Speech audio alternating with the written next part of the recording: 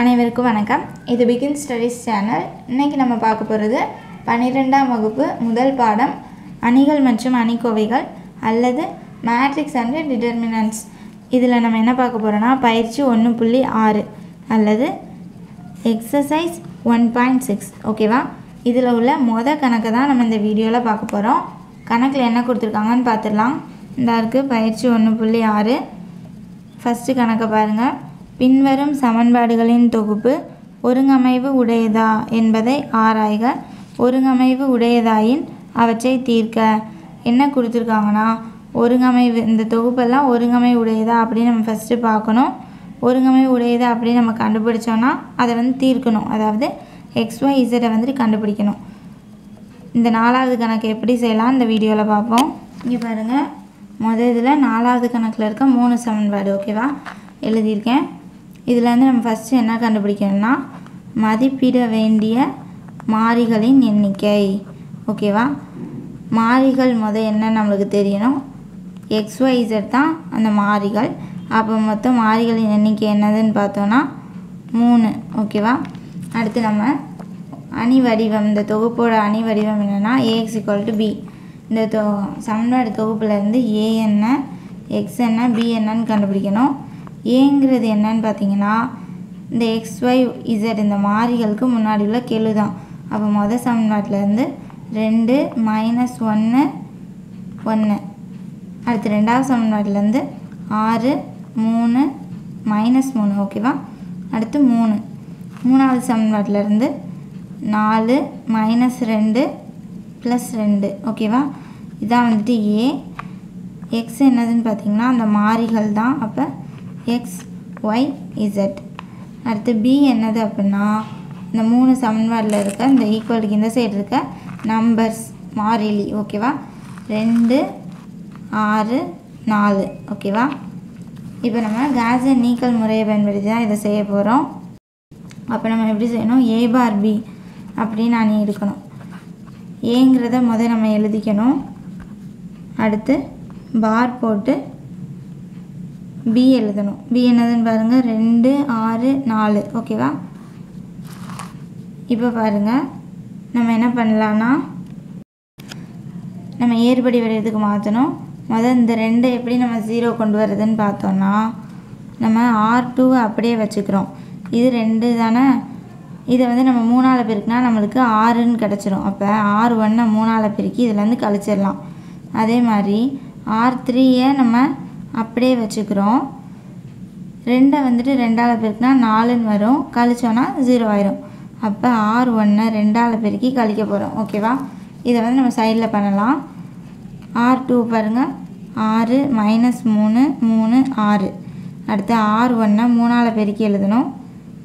3 2 6 -1 × 3 -3 4 3 3 3 6. ஓகேவா? இதை நம்ம கழிச்சோன்னா எல்லாமே ஒரே நம்பராக தான் இருக்குது. கழிச்சோன்னா எல்லாமே 0 தான். ஓகேவா? அப்போ நம்ம எழுதிக்கிறோம். ஃபஸ்ட்டு R1 நம்ம எதுவும் பண்ணலை, அதை அப்படியே எழுதிக்கிறோம். R2 நம்ம கண்டுபிடிச்சது எல்லாமே 0, அதை எழுதிட்டோம். அடுத்து அதே மாதிரி பாருங்கள், R3 அப்படியே எழுதுகிறோம். 4 -2 2 4. R1 2ஆல் பெருக்கி எழுதணும். 2 2 4 -1 × 2 -2 1 2 2 2 4. ஓகேவா? இப்போ பாருங்கள், இதே நம்ம கழிக்கணும். எல்லாமே ஒரே நம்பராக தான் இருக்குது. அப்போ எல்லாத்தையும் கழிச்சாலும் நம்மளுக்கு 0 தான். ஓகேவா? இந்த 2 ஒரே நம்பர்ஸ் தானே, அப்போ 0 தான். ஓகே, அப்போ பாருங்கள் நம்ம எல்லாமே 0 வந்துருச்சு. ஏறுபடி வடிவத்துக்கு மாற்றிட்டோம். நம்ம அணி தரம் கண்டுபிடிக்கணும். ஓகேவா? இந்த ஏக்கு மட்டும் இதான ஏக்கு மட்டும் நம்ம ஃபஸ்ட்டு அணித்தரம் பார்த்தோன்னா எத்தனை அப்புச்ச நிறை இருக்குதுன்னு பார்க்கணும். ஒரு அப்புச்ச நிறை தான் இருக்குது. அப்போ இது 1. அதே மாதிரி ரோ ஆஃப் A⁻B கண்டுபிடிக்கிறோம். அது என்னன்னு பாருங்கள். இது ஃபுல்லாக அப்படின்னா எத்தனை இருக்குதுன்னு பாருங்கள். எத்தனை அப்புச்ச நிறை இருக்குன்னா 1. இது 1 தான்.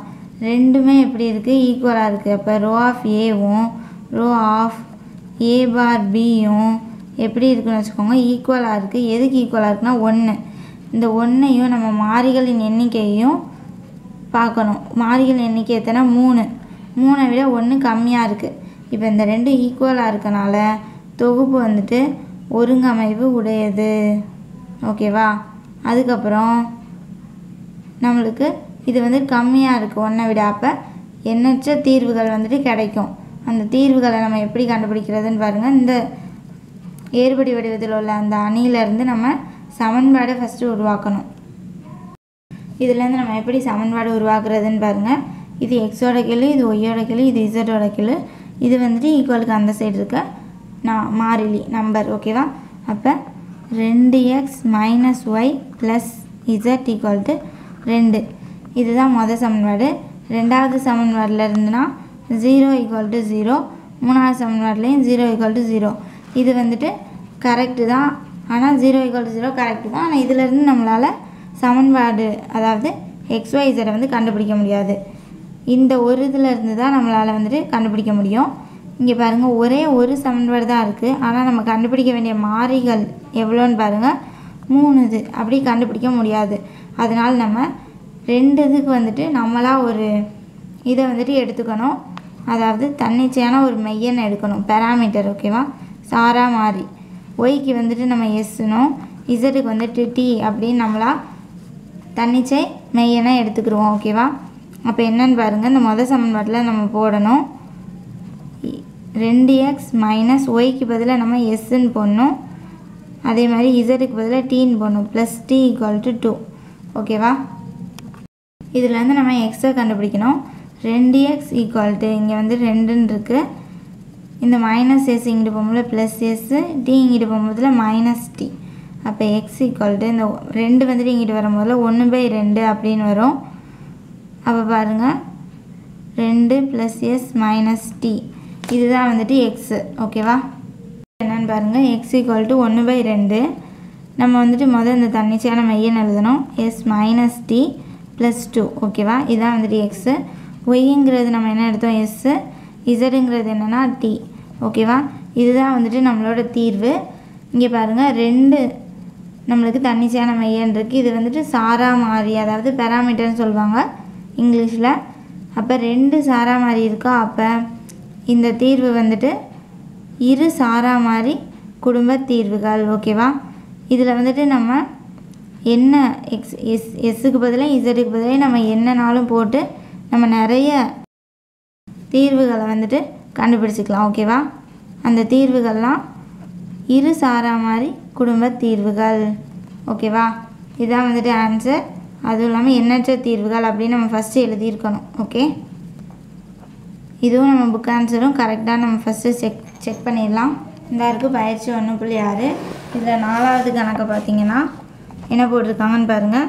எக்ஸ் வந்துட்டு 1/2 into S minus D plus 2, Y வந்துட்டு எஸ்ஸு, இசட் ஈக்குவல் டு 1 மற்றும் எஸ்ஸும் டியும் பிலாங்ஸ் டு ஆர். ஓகேவா?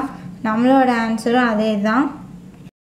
இந்த இருக்குது, நம்மளும் அதே தான் கண்டுபிடிச்சிருக்கோம். எஸ்ஸும் டியும் வந்துட்டு தன்னிச்சையான மெய்யன் அப்படின்னா என்னது, ஆர், ரியல் நம்பர்ஸ். ஓகேவா? அப்போ எஸ்ஸும் டியும் பிலாங்ஸ் டு ஆர். ஓகேவா? இதை நம்ம வந்துட்டு எழுதிக்கணும், புக்கில் கொடுத்துருக்காங்க. ஓகேவா? இந்த வீடியோ பிடிச்சிருந்தால் சப்ஸ்கிரைப் பண்ணுங்கள். ஏதாவது டவுட் இருந்தால் கமெண்ட் பண்ணுங்கள். தேங்க்யூ.